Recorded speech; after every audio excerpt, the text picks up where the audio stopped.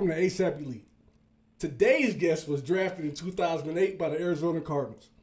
After 11 Hall of Fame caliber seasons, he turned his efforts into providing a light to our most valuable resource, our children. Track and field long jump champion, two-time All-American, three-time All-Conference, two-time NFL Pro Bowler, and soon to be HBCU Hall of Famer. I can go on for days. Yeah, real talk. But I had to paraphrase it because it was just too long. Too many accomplishments. Lockdown. The pride of Lakewood Ranch High, Mr. Dominique Rodgers-Cromartie. What's going on, man? What's going on, man? Appreciate you for having me. Salute. It's and look, now I ain't like you weren't, you know what I'm saying, I'm a track guy myself, you know what I'm saying? So okay. Yeah, I love that track, man. That track will help me with football. Yes, sir. No, man, that's what I went to the University of Tulsa and after when the cast was getting ready for the combines and stuff like that, they'd come and work out with our coach. Yeah. They ain't nothing like that track. Yeah, man, they get you ready. We interviewed Rod Woodson and maybe 4 other corners. I must say, in my opinion, you are the best corner that I've interviewed so far. No, man, don't do me like that, man. I watched. Hey, I'm a receiver. Yeah. I saw things. I compared you to Asante Samuels in a lot of ways. That's my favorite corner. Man. That's my favorite. And I got a chance to play with him though. When I was playing with him with the Eagles, man, I never told him until he left. So I'm in competition now. Now it's me and you, but that's my pattern my game after that. I'm a fan of Asante. You can see it, and I didn't even have a chance to think about that. What I'm saying? I can just tell the chances. That you took the instinct. The calculated instincts. I mean, yeah. That was dope, man. I used to watch you and know that side was locked down. Okay, so with that being said, I just have a question for you, yes, real quick, man. So what do you think about a lot of the corners you see today that don't seem to want to put their hands on the receivers?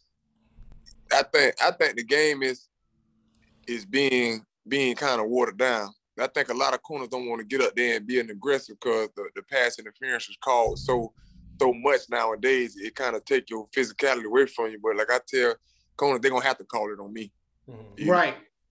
Listen, the rule is 5 yards. In the 5 yards, I'm gonna beat you up because I'll see cats line up 3 yards off the receiver, and then they'll sit there and follow the receiver. I'm like, man, that's too hard.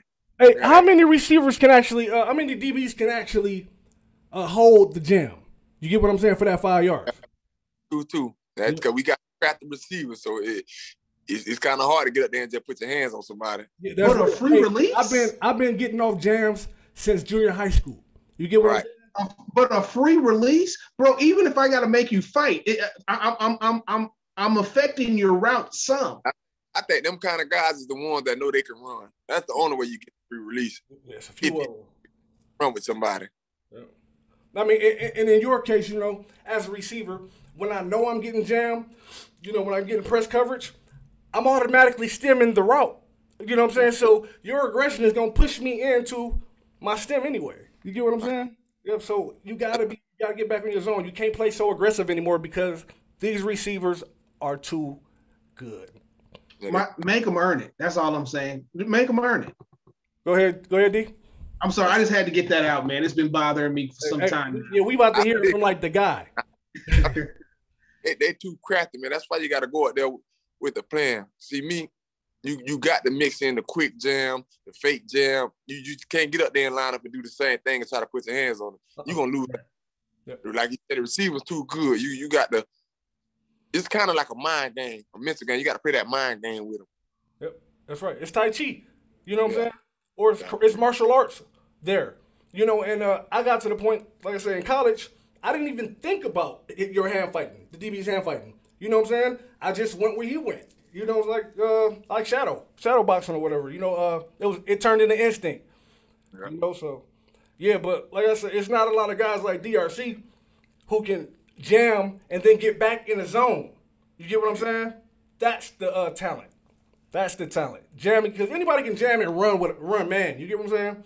But to Right. jam and get back in your zone and not miss your landmarks, Right. Yeah. Yeah. yeah, I saw you do that a lot. Yeah. I'm a baiting kind of corner. Yeah, no doubt. Yeah, you got on my nerves a lot too with that sometimes. You know what I'm saying? I'm like I said, I'm gonna keep it 100 with you. Like nowadays, huh? Yeah, man. Yeah, for sure. Yeah. Hey, let's get into it, man. Hey, can you do us the honor of introducing yourself to our audience by explaining how you were introduced to football up until the time you decided it was time to hang up the cleats? Shoot. For those y'all don't know me, my name is Dominique Rodgers-Cromartie, Bradenton, Florida, Tennessee For those State. been living under the rock. Yeah. The main thing that got me into football, man, was my mother. You know, growing up, she made me and my sisters pick an activity and stick with it. You know, and my thing was football. I always played neighborhood football, throwing up, busting them up with my older cousins. You know, tag football, and since I was young, I always felt like I could excel at it because I was always running past people. I wasn't the biggest. I was always the smallest until I had a growth spurt in high school. You know, but even then, I was the littlest guy on the team, but I always scored. They used to call me TD Rodgers because the guy got tired of saying touchdown Rodgers. Yeah. I like 36 touchdowns as a little league guy in one season, man. Just running reverses and running away from people. And all the way going to high school, I went to 5 different high schools. You know, I moved my dad. At the time, he was a college coach. He'd been a college coach for over 25 years. So my mama thought it was a good idea that, you know, I go learn. If I want to play sports, I go learn from one of the best. So when I moved to Orlando, it's a bigger city. I got there. I didn't even get on the field my first 3 years there. So I'm like, man, listen, man, they ain't giving me a chance up here. I went to a school where we went to state almost every year. So I'm like, I can't get on the field. So I went back home my senior year, and I went back to Bradenton where I went to Lakewood Ranch. And that's when I started DB and receiver. You know, I didn't have no scholarships because I was a guy that only played 1 year, only got 1 year looked at. So coming out, my dad, like I say, he'd been in the college coaching for over 20 years. When he was coaching at Bethune-Cookman, my dad's a basketball coach. The football coach was my uncle at Coach Reed. So he was at Tennessee State defensive coordinator. He was like, hey, man, I'm going to give you a chance. Come play for me. You know, I ain't have nothing. So I'm like, I'm going. I took a visit. Man, they took me to a basketball game. Man, it was electrifying to me. You know, right. It's an HBCU. I'm talking about the gym was filled. They were playing a rival school that was from down the street. Tennessee State were playing Fisk University. Man, it was like, oh, y'all got me. I'm ready to sign. Word. So, you know, they had me from that day. So I went up there, signed. I went up there early, hanging with some of the seniors and sophomores and stuff, just following them around as before school started in the summer. And it clicked from my first day I got in the 7-on-7 with them. The first day I never forget, I jumped the out route and took it back. And then, because they kept pick on me, but I kept jumping routes and stuff. So they were like, hey, look, man, all right. So we get into a camp. And, you know, not everybody know me as Coach Reed's nephew. So I'm not one of your top recruits. So I don't get the number I want. That's why I win number 45. 45 is die hard for me. So I was wondering that. Yeah. Yeah. Get there. The equipment manager digs in the laundry basket and they throw people that ain't highly recruited a jersey. So he threw me mine. I opened them like 45. I threw it back. I'm like, no, man, I think you got the wrong person because I feel like I deserve a number. But he was like, no, you ain't did nothing. Like you ain't. So I took that. That's like a chip on my shoulder. So in camp, my mindset was, I'm gonna be so good, they're gonna remember me. So it got to a point in camp where the offensive coordinator was tallying how many picks I was gonna get that year.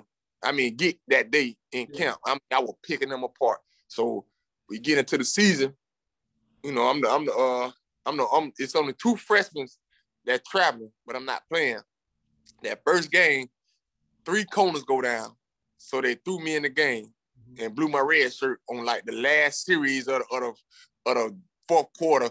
They blew my red shirt. So the next game, We playing Jackson State. This one, HBCU was on BET. Mm-hmm. So we playing Jackson State. The first play, I never forget, Cletus Gordon played for the Chargers. He came, I think he went 4th round receiver. Sure. He took me by 50 yards on the ball. Caught it. I tackled him. They set up, we stopped them. You know what I'm saying? They put the ball off. I come back to the sideline, guys, like, man, I told y'all he wasn't ready, man. That's just the coach's nephew, man. He ain't going to be stuck. I'm the only true freshman on the team. And we're 45. Right. Yeah, with the 45 on. So, the first game, I was nervous. So, man, come down to it. Now I'm getting in the rhythm now. Now I got a few pass breakers. I'm making tackles. Come down, I never forget it, 7-7. A minute left, they was driving. Man, I picked that thing off, ran it back for a touchdown and won the game. I ain't looked back since. Man. Sorry, what was y'all saying about coach's nephew? Excuse me. Yeah. Man, yeah, that's I'm still amazed. Yeah. I'm still amazed, bro.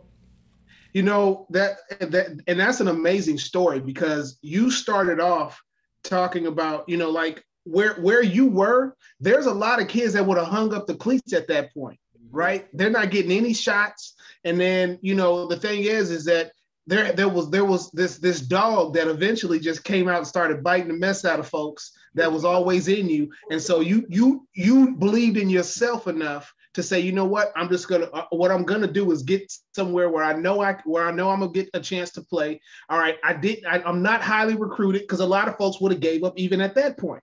Yep. Right. And then when you get there, you know, you're not highly recruited. Of course, I you know, as a D1 athlete, you know, I could definitely say I know what the folks that were highly recruited and happen to make the team, how that whole process goes. Mm-hmm. You know what I'm saying? And then when you finally get in, you know, as a football player, you got to have a short memory. Yeah.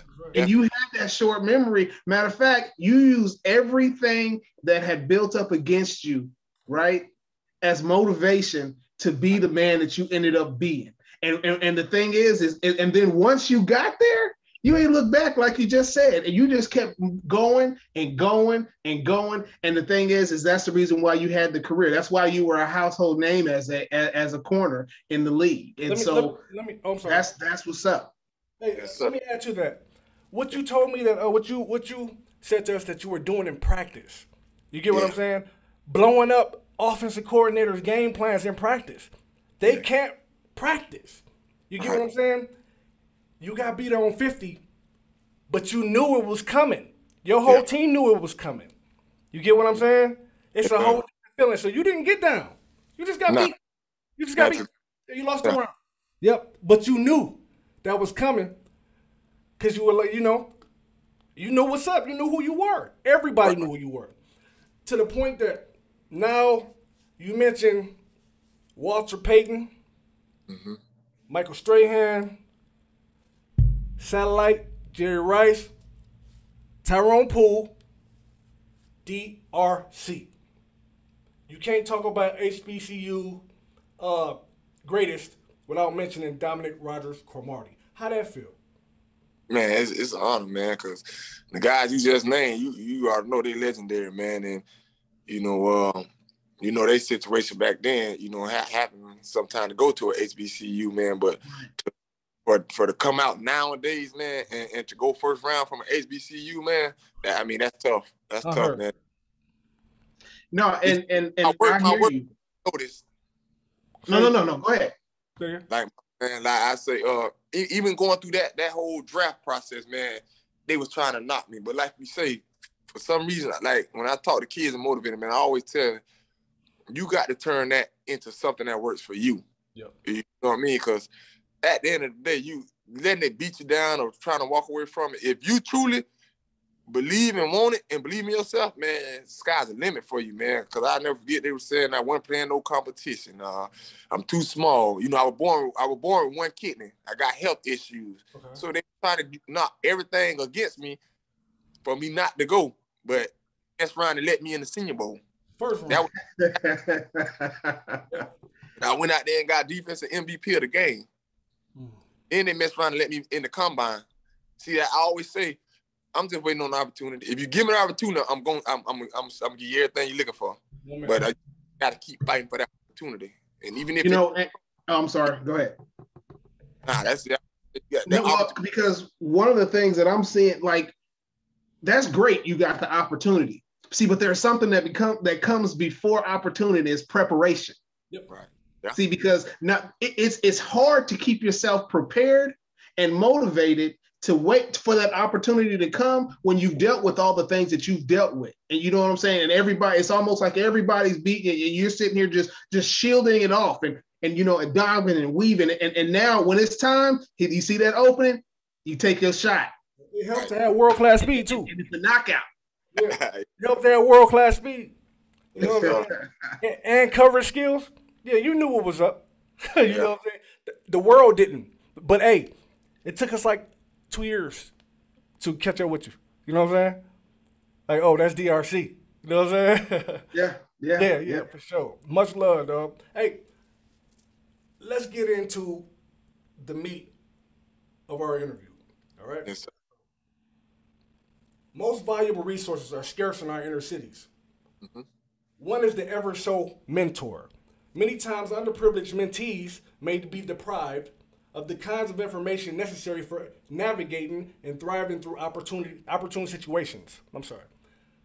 How did mentors assist you in your success and getting to the point where you were? And you ain't gonna believe me, but I'm gonna tell you, that's something I never. You know what I mean? That's why I'm so passionate about it. Because if I had somebody to tell me, mm-hmm.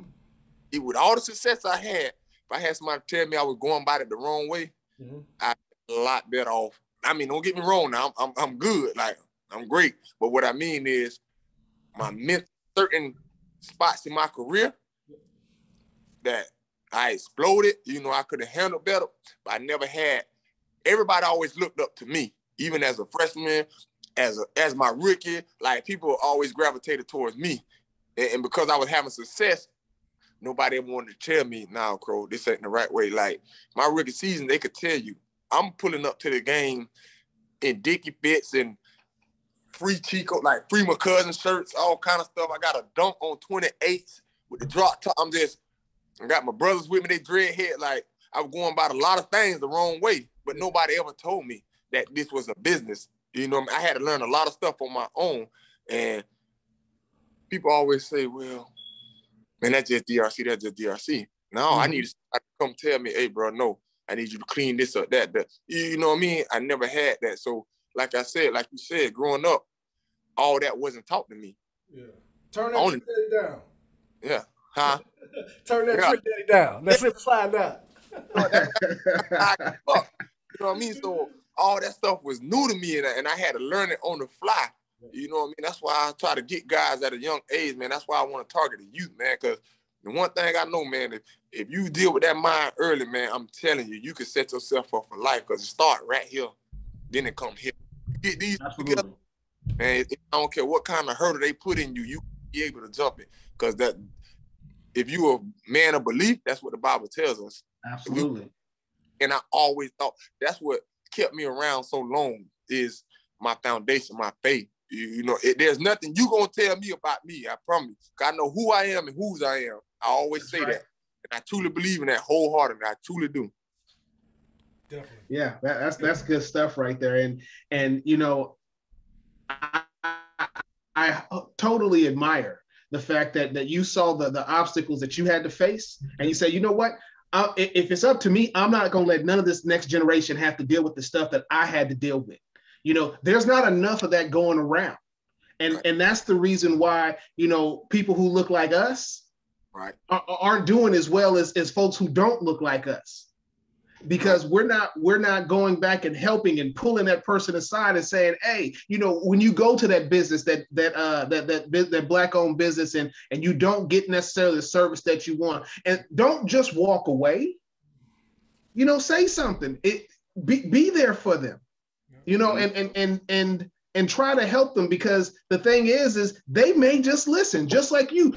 You didn't know. You just kind of went, okay, I'm just doing me, but I'm definitely would love to have the mentor. So I appreciate that you definitely saying, you know what, I'm gonna make sure this don't happen again. As many youth as I can touch. That's dope. You know what? He had to fall on that sword. That was his path.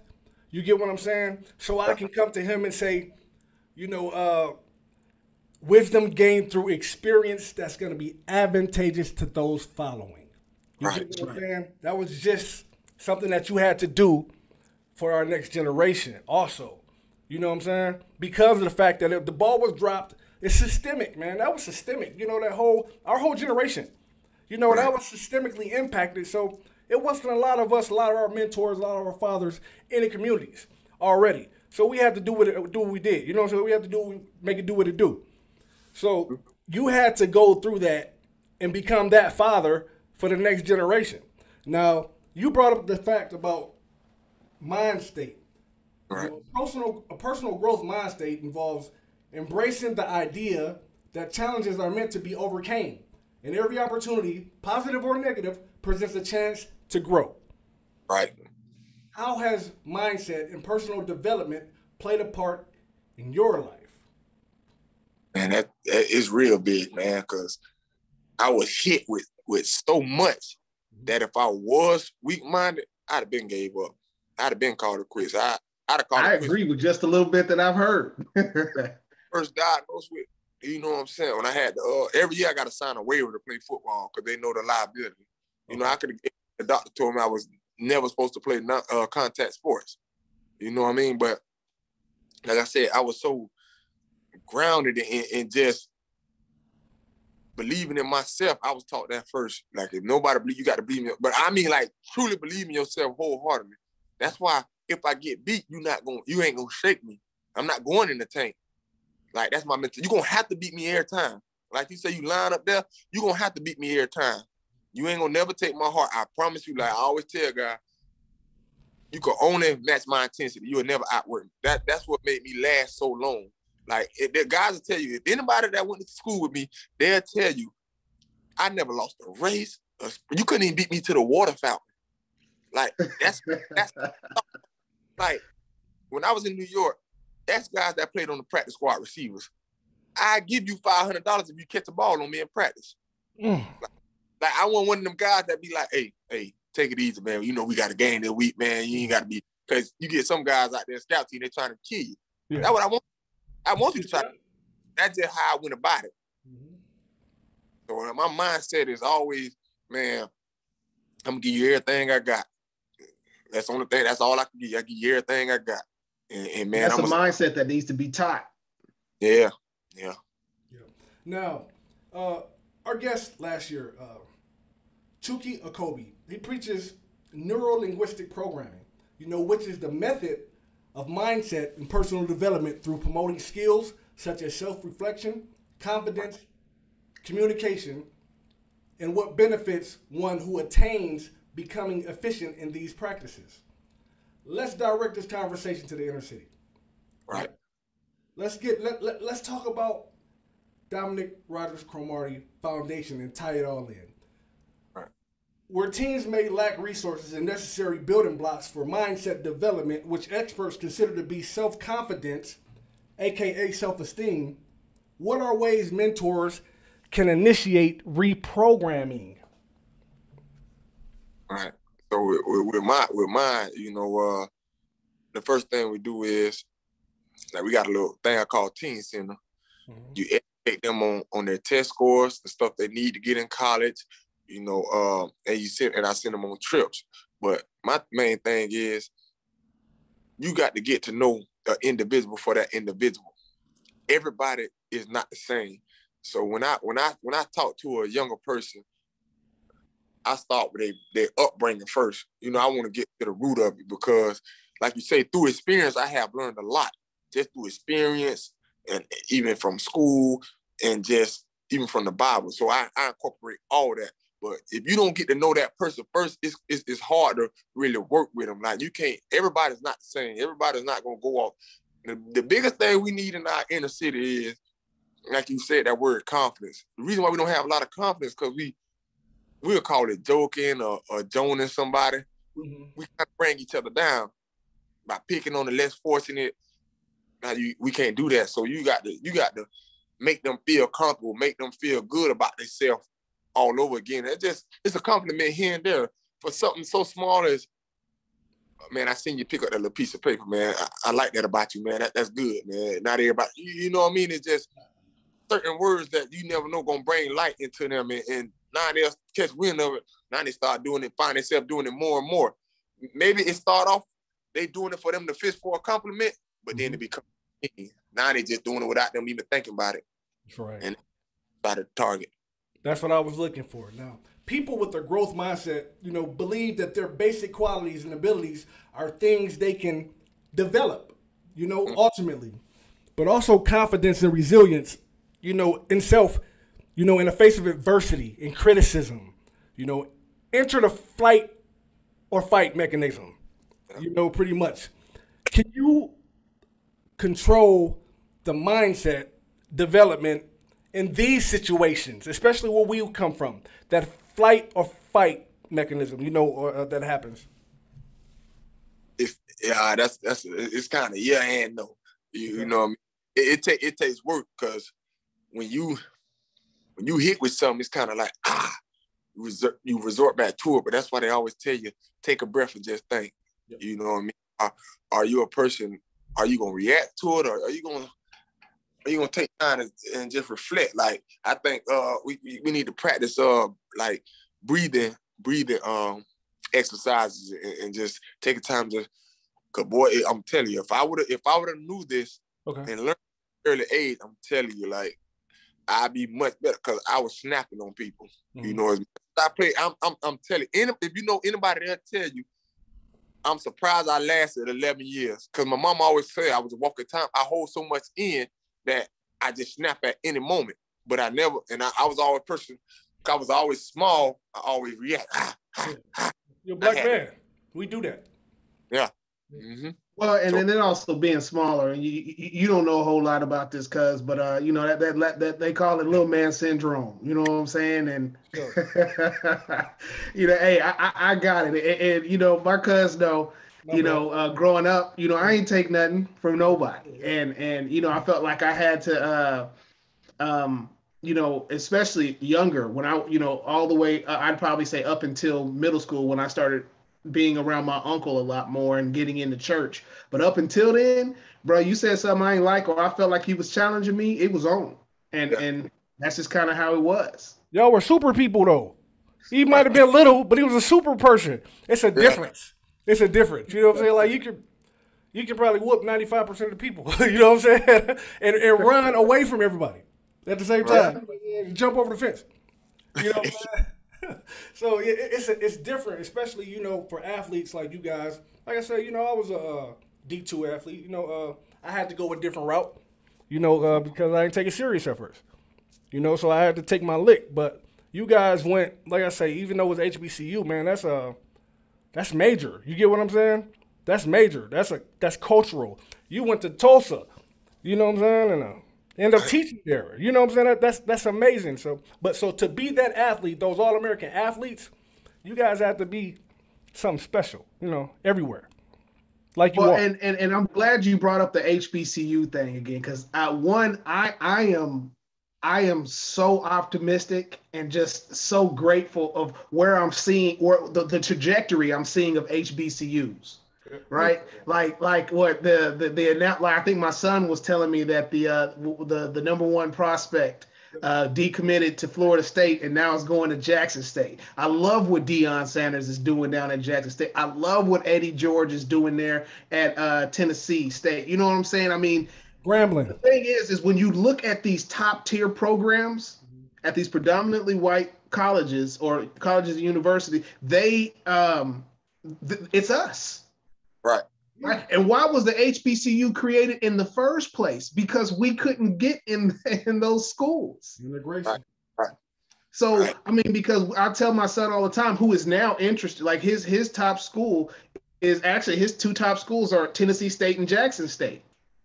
And so the thing is when you're looking at that whole situation, like some of those teams that Eddie Robinson had at Grambling would have dog walked the number one teams in the country, like because the thing is that's where the talent was. It just wouldn't let that happen, and so I look forward to the day when the HBCU team, the Jackson State, the Tennessee States, the Prairie View A&Ms, the schools, as they continue to get more attention, and they're in these hotbeds, right? Prairie View A&M is right outside of Houston. That's the hotbed. Country.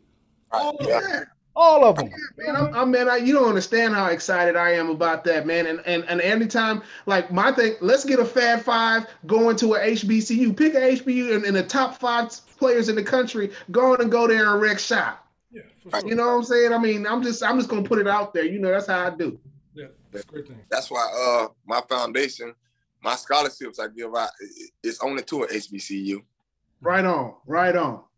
That's right on. Hey, speaking of that scholarship again, man, because that's one of a kind. Your foundation, it's one of a kind. It's really impacting people, especially your objective, your and how you guys attack, agendas. Dominique Rodgers-Cromartie Foundation. What is the significance of your organization?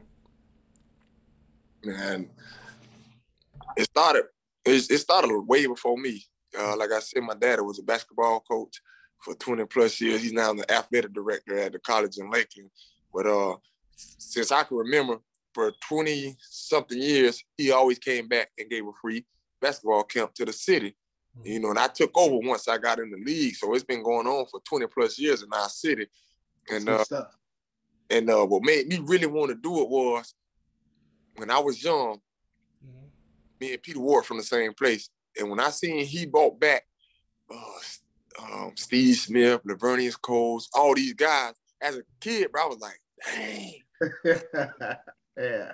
I always wanted to do that. So that all that played. And then my mama, she real passionate just about people, So when we came together with this idea, she was like,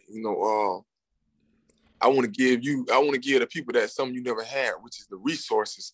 Like I never had that growing up. So that's why we very passionate, and I ain't got to be on the big stage with it. You know what I mean? Like we've been going for, I'm not even playing, and we still going. This is my 15th, 14th year, and man, we do tremendous things. And not only this community, every community I done played in, Nashville, Arizona, everywhere I done been in, they know me, and I'm still working in all those cities.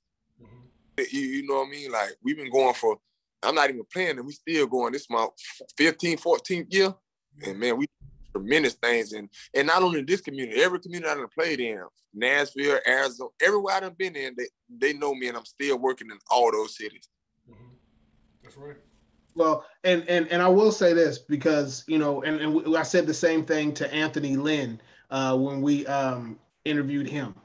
There are certain people that, because the thing is you're not looking at this to get a pat on the back, right? But there are certain people that have to be in the limelight because of what they're doing and how important it is. And honestly, you need to be on the big stage. You need to be out there so that others can see what you're doing and help you, but then also get their own things going, because that's the thing about it, is it seems like the people who are best fit to be in the limelight I don't want to be in the limelight. I want to do what I do and help as many people as I can. Well, help people by helping those who aren't doing it right to see how it's done.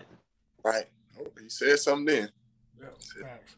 Hey, man, before we get out of here, we like to close with asking our guests to leave our audience words of affirmation. It's tough out here, man. It's tough for all of us. We got to pull it through. That's what we do. We overcome. So the stage is yours. Man, if I could leave y'all with anything, man, is to truly believe in yourself wholeheartedly, no matter what. Understand that there's going to be obstacles, trials, and tribulations. But I always learn during the midst of my storm, I'm always find joy. Because at the end of the day, somebody always got it worse, man. So I can tell you, man, if you believe, and I mean truly believe, go for whatever you want to go for, man. It'll happen. And even if it don't happen, because you put so much work into it, something else going to happen that was going to be even greater than what you even wanted for. Yeah. And I'll attest to that. That's what's happening to us also. That work, the effort, the purpose. You get what I'm saying? Above everything. the Lord has blessed us. You know, Yes, but sir. man, hey, thank you for coming in, brother. Hey, man, I appreciate great talk, man. Y'all boys. Man, hey, I appreciate you, bro. This was an amazing interview, bro. Everything you had to say, bro. I'm sitting here. My son finna watch this bad boy right here. Hey, man, I was starstruck the whole show. Y'all confused me, man. Like I said, that's my guy, bro.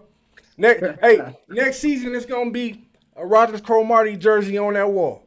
Tell you what, it'd have been so much better. We could have got a star on that helmet, though. I'm just saying. Because you know our secondary was dog water for some years, man. We could have helped it out. Yeah, could have got a bag too. Hey, yeah, thank you, brother. I appreciate you. Man, man. Salute. Yeah. Hey, Yes, go blue. hey, go. Yes, HBCU, man. Hey, man, that was amazing, man. That was everything. Oh, bro, look. Everything. Telling you, man. I like I said, man. When he was in the league, Lord, he played for teams I ain't like. You know what I'm saying? I hate seeing that dude. I like, man. Come on, man. Why we throw the ball at him? Go away from him. Right. Hey, he started in that Super Bowl. Yeah, bro. You don't understand. Like, bro, as a Cowboy fan, yeah. Can we, like, my whole thing is go get somebody that keep doing us dirty. Go on, get him. Why everybody else getting him? Go on, throw that star on his helmet. Paying him these bags. You know, at that time, his cousin Antonio Cromartie, Revis was bouncing around, Buccaneers, Jets, Patriots. You get what I'm saying? Oh no, and like I said at the time, look, I wanted give me either one of the Cromarties. yeah, for sure, either one of them, and get both of them. You know what I'm saying? If we get both of them, you know, you get one, bring the other one with you. You know. Yeah, for sure. Hey man, but look, what he's doing for the community, man, with the foundation, man, is just remarkable, bro. That's bigger than anything that I've seen on the field, bro. Like being able to give back to say, you know what, that's what we all have to do. We have to say, I don't want the youth to make the mistakes that I make, so I'm going to do everything I can to make sure that I make a difference. And that's how we make this world better. That's how we uplift those who look like us. Yeah. And it's not a lot of us that's in that position that take on the responsibility of our forefathers and what they created and keep the tradition going like he has. That's community. Absolutely. We got to get community back to being that village that makes us all strong. Yep. HBCU landscape is changing every day. Every single day. And he's a liaison to it. You get what I'm saying? So absolutely. Salute to all those that are out there that are really pushing that agenda.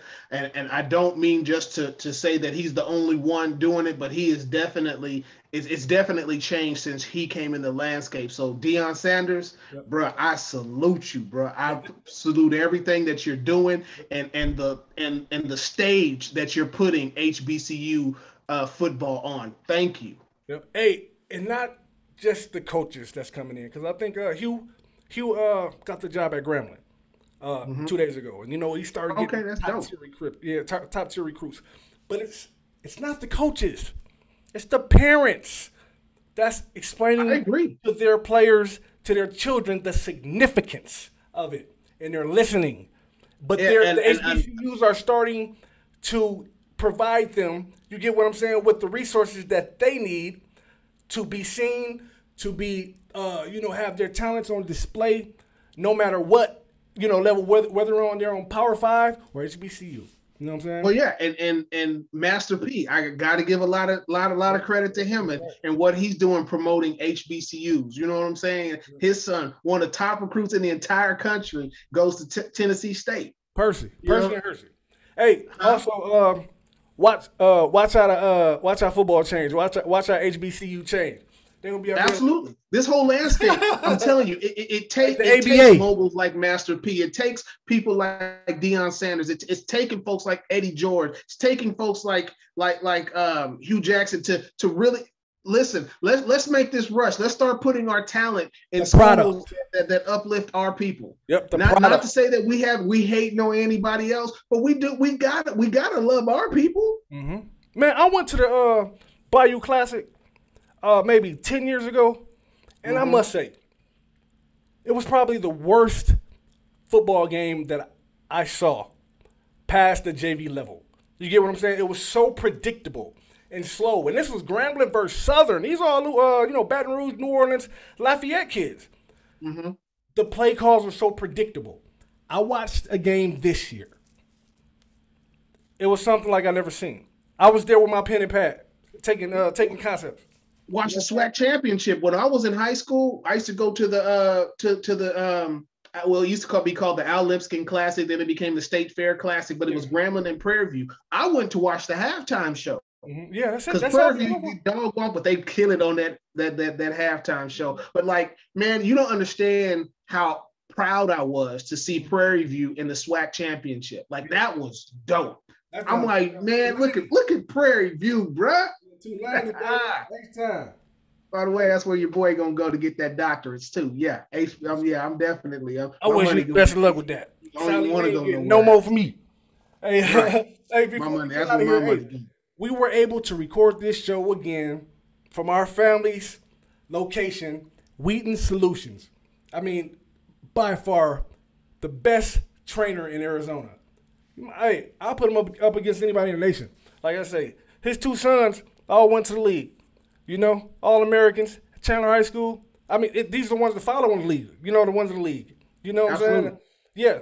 So he's doing his thing, man. On top of just being grade A first class individuals. Amazing. All of them.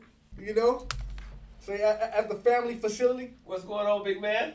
Yeah, the man, the myth, the legend right here, boy. Yes, sir. What I see, y'all stock is growing through the roof, man.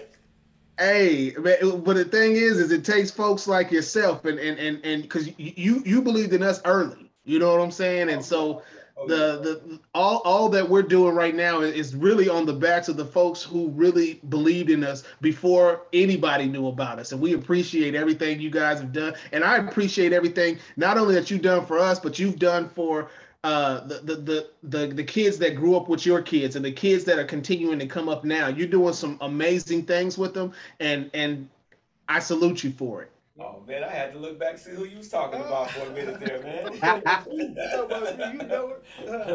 It's a community, man. It's a community down here. We got a village. We got some good coaches, some good teachers. Yeah.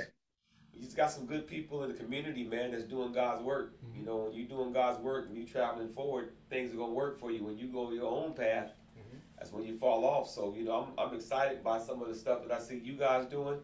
And, when y'all get ready to go public, man, I need to go ahead and buy some of that stock, and get mine in real quick. I'll throw you. Already, man. Well, hey, like I said, we're going to take everybody with us that we can get on the bus. You know what I'm saying? And folks, the what we call the early adopters. That's what we say in business, the early adopters. Those are the ones who really helped us to get to where we are. Yeah, y'all was going to get there anyway, man. But, grinding is grinding. Y'all grinding, man. It is. Y'all grinding. And that's what... It's the Wheaton way.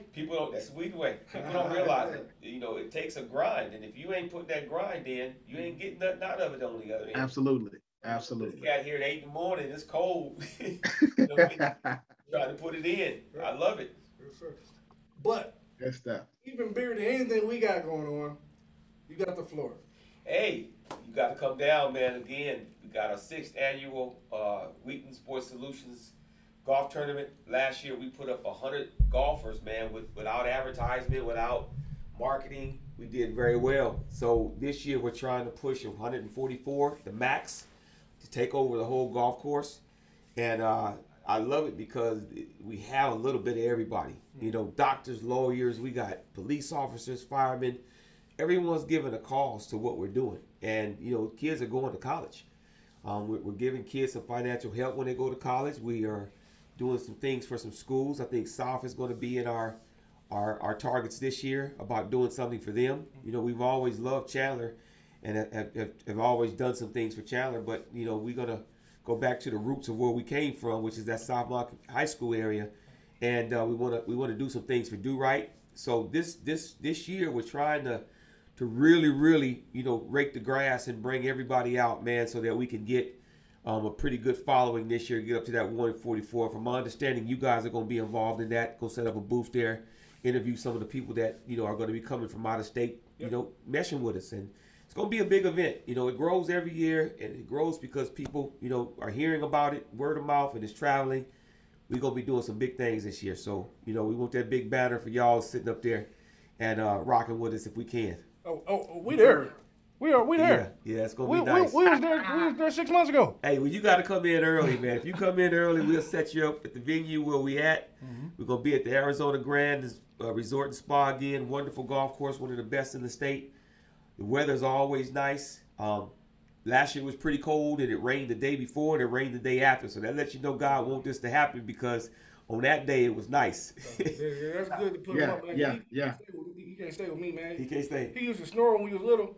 I got you, bro. Snore too loud. I got you, man. Hey, we'll be delivering all the information, to the entire nation, to our entire audience, man, coming up about that golf tournament, man. Hey, if you guys can come out and support, if you can donate, do so. We appreciate you. Before we get out of here, make sure you subscribe. Go ahead, click that link. Yes, sir. Make sure you subscribe. Yeah, for sure. That's important. Definitely. Yeah, that's how we pay the bills here. Good seeing you again, big man. Oh, man, it's always a pleasure seeing you, brother. Keep doing what you're doing. Looking fashionable. Professor. Hope the interview went well with your boy. Oh, it was excellent, man. It was excellent. Good. Yeah, somebody's going to grow from it. Good. Yep, That's what it's about. All right, hey, y'all, until next week, we'll see you later. Oh, ASAP Elite. My man.